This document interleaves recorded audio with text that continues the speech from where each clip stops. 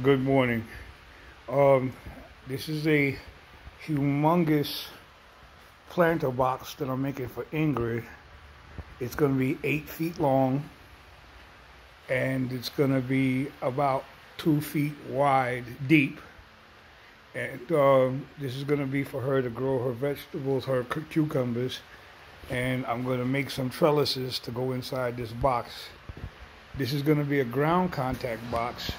So I gotta build it up. These things are so heavy that I'm gonna have to ask the boys to move each side one at a time, and then I'll finish the assembly at the actual spot where I want to lay the planter. These are the woods that I'm gonna use to assemble the fronts, so it give it that full symmetrical appearance. I'm using pre-treated lumber so it can withstand the ground contact a little bit better.